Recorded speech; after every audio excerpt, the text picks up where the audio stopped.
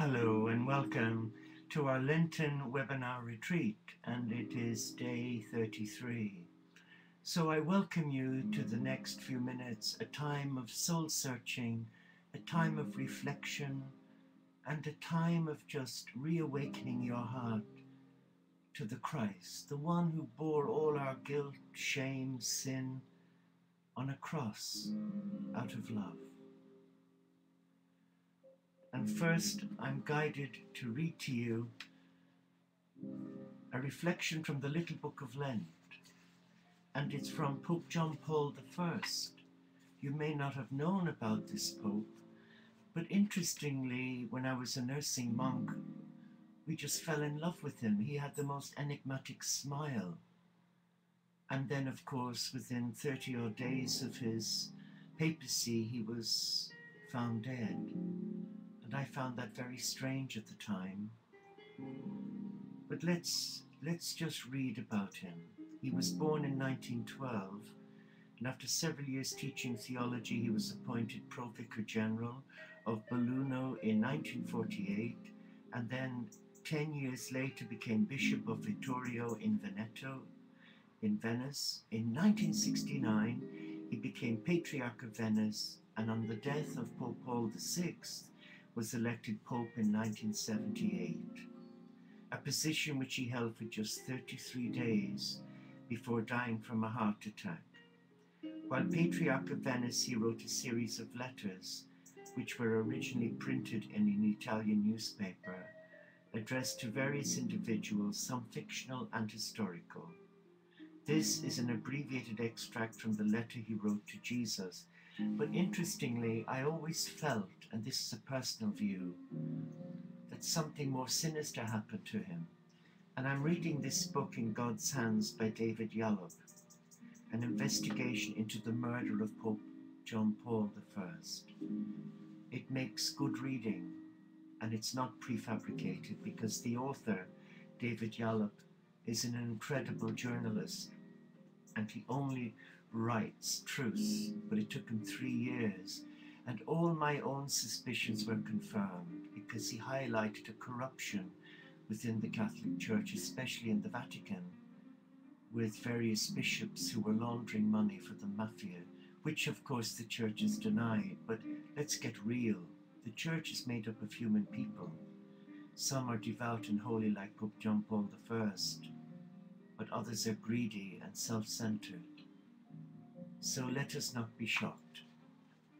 Dear Jesus, I have been criticized. He's a bishop, he's a cardinal, and people have said he's been writing letters to all sorts of people. To Mark Twain, to Pigai, to Casella, to Penelope, and heaven knows how many others. And now a line to Jesus Christ. All the same, here is my letter. I write it with trembling, feeling like a poor deaf mute, trying to make himself understood. Or like Jeremiah, who when he was asked to preach said to you, very reluctantly, Ah Lord God, behold, I cannot speak, for I am a child. Pilate, presenting you to the people, said, behold the man, behold the man. He thought he knew you, but he knew not the least part of your heart, which 100 times and in 100 ways you showed was tender and merciful.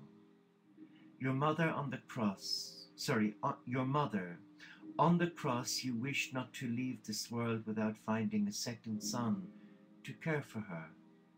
And you said to John, behold your mother. The apostles, you lived night and day with them, treating them as true friends, bearing with their faults. You taught them with endless patience. The mother of 2 of them asked for a privileged place for her sons, and you told her that it was not honors but suffering they would find with you. Others wanted the best places too, and you told them to sit in the lowest place and serve others. In the upper room you gave them this warning, you will be afraid, you will run away, you said. They protested, the first to do so, and the most vehement was Peter, who later denied you 3 times. You forgave Peter and said to him 3 times, "Feed my sheep." As for the other apostles, your forgiveness breaks out above all in John chapter 21.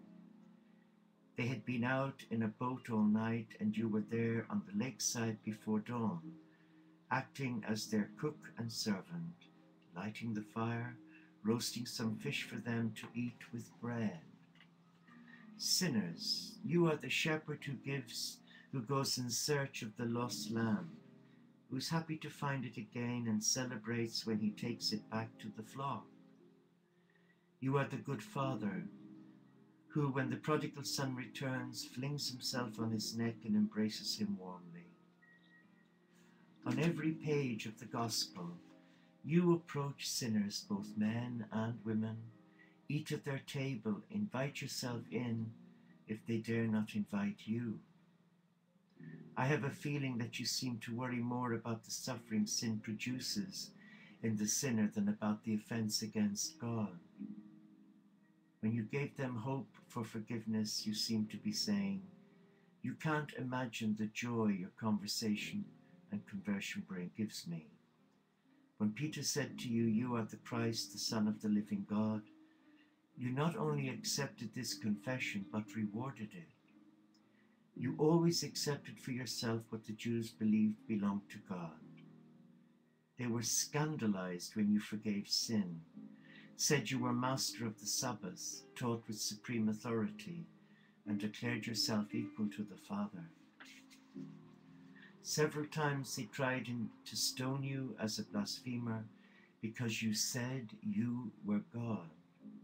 When at last they took you prisoner and led you to the Sanhedrin, the high priest asked you solemnly whether you were or were not the Son of God. You replied that you were, and that he would see you at the right hand of the Father. Rather than retract this and deny your divinity, you accepted death. I have written to you, but never have I been so dissatisfied with what I have written as I am this time. I feel I have left out most of what could be said about you, and have said badly what could have been said much better. But there is this comfort. The important thing is not for one person to write about Christ, but for many to love and imitate him. And happily, in spite of everything, this still happens. And that was from Albino Luciani, Letters of Pope John Paul I. And he leaves us a scripture quote from Philippians 2, within 1 to 11. Let the same mind be in you that was in Christ Jesus. Isn't that beautiful? Let the same mind be in you that was in Christ Jesus. And he shares with us a prayer. My Lord God, I have no idea where I am going.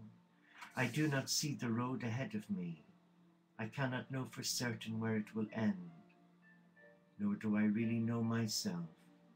And the fact that I think that I am following your will does not mean that I'm actually doing so. But I believe that the desire to please you does in fact please you, and I hope that I have that desire in all that I am doing. I hope that I will never do anything apart from that desire, and if I know that if I do this you will lead me by the right road, though I may know nothing about it. Therefore I will trust you always. Though I may seem to be lost and in the shadow of death, I will not fear, for you are ever with me, and you will never leave me to face my perils alone. That prayer was from Thoughts in Solitude by none other than the great, the wonderful Thomas Merton. So let us just be still and put on the mind of Christ. But there is a price to pay when we put on the mind of Christ. For the mind of Christ to me represents simplicity and humility. It represents a different lifestyle choice, one of truth, justice, and embracing the marginalized. whom society rejects. And those of us who are called into divine service, be it as rabbis, imams, priests, religious, monks, nuns, Jesus expects of us to be humble, to be chaste, and to always tell the truth.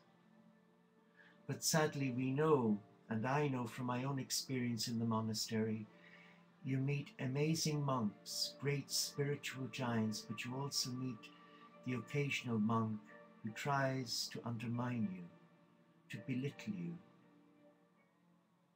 And you will always have those, what I call the enemies of your soul, who will come into your life from time to time. They will mock you, belittle you, even report you, as I have been on the internet by a member of my own family, for being a con man, a person of dubious character. But we forgive, we send love. We do not retaliate with hate, we send love. And we pray for those persons who hurt us. But putting on the mind of Christ is putting on like a new coat. You wear it with respect. You treat it well. You don't go swimming in it, and you certainly don't go repairing your car with the bonnet up and getting all oil and grease on it. You treat it gently, carefully, and lovingly. And so it is. I hope my words have helped you, and I look forward to your company again. God bless you. Enjoy this 5th week of Lent, and know that on Easter Sunday, our spirit, our hearts will resurrect with the Christ. God bless.